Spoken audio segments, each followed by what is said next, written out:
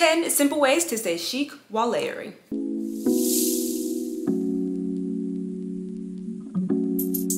Good morning. For those of you who don't know, my name is Maya Karen. I run a fashion blog called Classically Kept. It does feature luxury, contemporary, and how to style, and now natural hair care and hair care topics. If you are into any of those things, please consider subscribing to my channel. Click the notification bell. That way you will never miss a video. So let's get straight into it. I think sometimes we tend to overcomplicate this concept when it comes to layering. The idea when it comes to layering, of course, is to be chic, and it is of course to be warm, but also we want to add character and we want to add depth to the outfit without looking bulky or adding a bulk.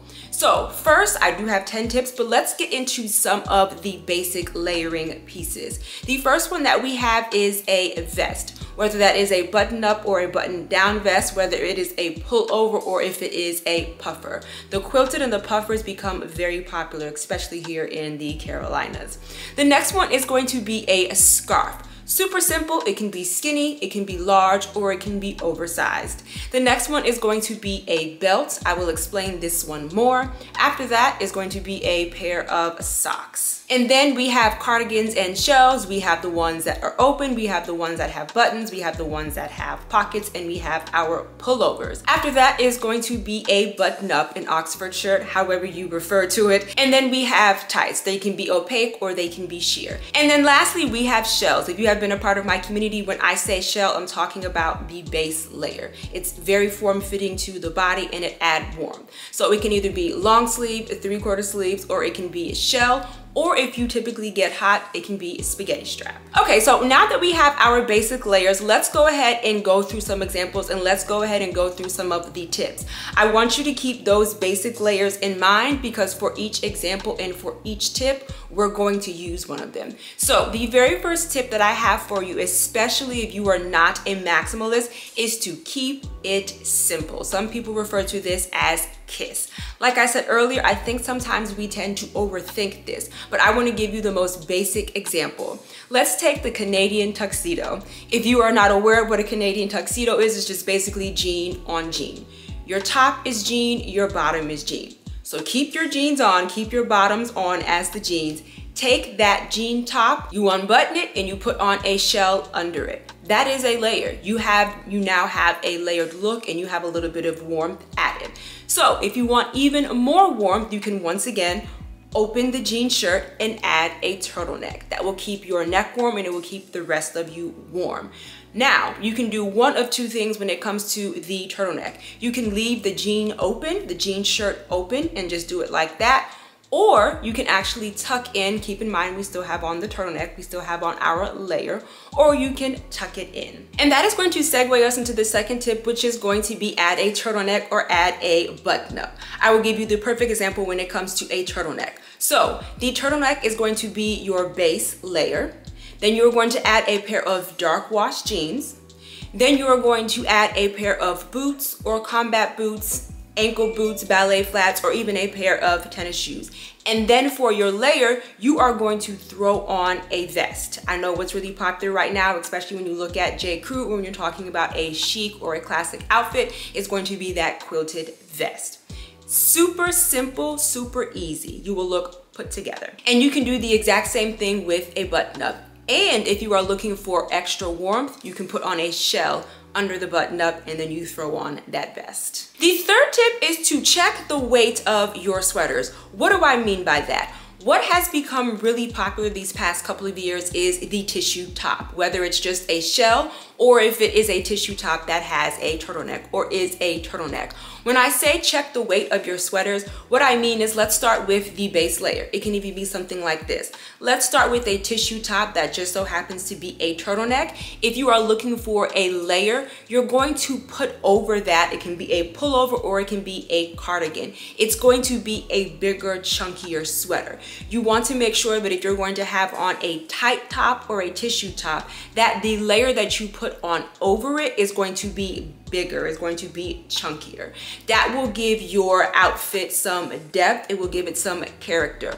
We want to make sure that if you're putting on a tissue top, that you are not putting on a tight top over that. You're going to look stuffed, and you're going to have that bulky feeling, and it's also going to look ill-fitting as well. So if you keep your base layer close to the skin, if it's a tissue top, and then you throw on a pullover or a open cardigan, it will look better. Tip number 4 is to add texture. You guys know I always give this tip when it comes to monochrome dressing, but it is going to follow suit when it comes to layering. And again, we're doing these simple. These are simple additions that will give some depth to your outfit, so you won't look bulky, and so you will continue to look chic while you are layering. Something as simple as, let's say you have an outfit, let's say you have a solid gray top. Let's say you have a solid gray bottom. Simply adding a cognac bag or simply adding a cognac belt, because those are layers. They are adding depth to your outfit. But let's stick with the belt. Simply adding, let's say, a cognac belt that is snakeskin or that is embossed snakeskin is going to add depth to the outfit. It's going to give a focal point. The next one is going to be something as simple as adding a textured sweater or a cardigan. So let's say, for instance, you have, let's bring it back to that turtleneck or that tissue top. Let's say it's solid. There is no texture. What you're going to do is you're going to add a pullover or you're going to add a cardigan that has texture. I will give you the perfect example. You guys know my Ula Johnson dress. Of course, I'm not going to put anything under it, or the point of that dress is not to layer, but I'm talking about the texture. It has the cable and it has the little puff balls on it. All you had to do, just think of that as being, let's say, a cropped cardigan. Put on a solid white tissue sweater or tissue top, and then put that on as a cardigan.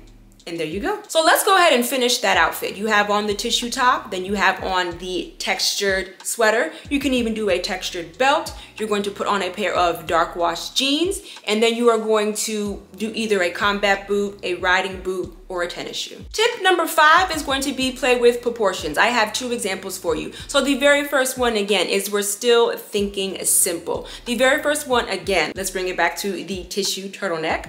It's going to be solid. And then we are going to put over that a crew neck sweater. Remember, it's going to be looser. That proportion is going to give your outfit some depth. It's going to give your outfit some proportions. You have on the large or the chunky crew neck sweater, and then peeking out, you have a piece of fabric or you have the turtleneck.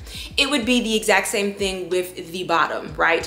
If you have on, let's say, a pair of shorts or paperback shorts, and you add a pair of tights, and it can even be leopard print, it can be sparkly, you can have some type of design. You are adding depth to your outfit, but you have also added a layer. This tip number 6 is going to be for my maximalists. This is not typically something that a minimalist would do, but add another layer under your skirt or under your dress. This is the perfect example right here. Also, the other example that I can give you, you guys know that I do not wear pants, but you guys know that I absolutely love my white maxi dress with the hole at the back. All somebody would have to do is just open that probably up to about right here, or maybe like a little bit lower, and then just add their favorite pair of pants. Get a bag, get some earrings, and then get some shoes, probably some boots, and then you're out the door. You have added texture and you have added depth to your outfit without adding bulk. Tip number 7 is going to be add a shirt over or under your favorite summer dress. I love this because it can extend the life of your closet, or it can extend the life of your pieces. You guys see the outfit that I'm giving right here. You guys know that I absolutely love maxi dresses for summer. You guys also know that I absolutely love white. I don't necessarily have to put this away because this is a heavier dress and it has a lot of material, but all I have to do to bring this into fall or early fall or to transition it is just to simply put on a top over it, belt it, and that's it. The next tip, tip number 8, is going to be a jacket on jacket. And typically you will see someone do this. Again, let's start with the base layer. Let's say they can either have on like a shell, so it's going to be long sleeve, or they have on a turtleneck. They will throw on a blazer, and then they will throw on their outer coat. You will typically see this with the fashion girlies. I think it looks so chic because typically they will put on their base layer, they will throw on the blazer, and then they will throw the actual coat or oversized coat over their shoulders. For again, it's not going to look bulky because remember, we have the right proportions and we are paying attention to the weight of our clothing, but it is going to add a little bit of depth to the outfit. Number 9, now let's talk about layering your accessories, and let's do a very simple one because like I said, I think sometimes we tend to overthink this, but take out your favorite pair of loafers, your favorite pair of jeans, and add some socks. You'd be surprised at how chic that actually looks. The second one is going to be a scarf. So let's take that outfit that we talked about in the beginning with the quilted vest, and we're going to add a second layer. So remember, our base layer is going to be the turtleneck. We're going to put on our dark wash jeans. Then we're going to put on our riding boots. The first layer, remember, is that quilted or that puffer vest. And then to add a second layer, we're going to add a scarf. Something simple like that. Again, we're not adding bulk, but we are adding even more depth to the outfit. And the last one is going to be simply adding a belt. Remember, we're doing simple ways to add layering. You guys know that I absolutely love this rust dress from Shona Joy. Yes, it is linen, but I love the flowiness of it, and that's the reason why I still continue to wear it during the warmer months. But simply adding a darker belt, cinching in the waist, and then adding a pair of boots will give the look of fall, or will give a fall aesthetic. Simple things like this to make sure that we are prolonging the pieces in our closet and to make sure that we are adding depth to our outfits but not bulk. And then the last tip that I have for you, tip number 10, is to have fun with it. Your layering is going to look different based on your aesthetic. For someone like me who would consider themselves to be a classic dresser, me simply putting on a pencil skirt with a button up and a vest, that is my first layer, and then adding a belt, that could be considered my second layer, and then throwing on my coat, that could be my third layer. Remember, whenever I give you these tips, make sure that you are keeping it within your aesthetic. Your layers or your basic layering pieces might look different than mine. These are just things for you to take home, and this is just a reference point. I do want to give you a bonus tip. If you ever want to be a maximalist, or if you ever want to just have some inspiration, I would highly suggest that you check out our fashionistas who are hijabis. They have been layering since forever because that is a part of their religion. They need to be covered, right? And they do it respectfully, but I also think that they do it so beautifully and they do it in so many creative ways. They are always coming up with how to layer, whether it be for fall or whether it be for summer, okay?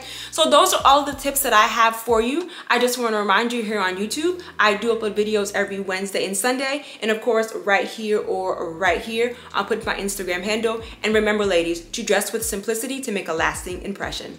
Bye. We always have it coming.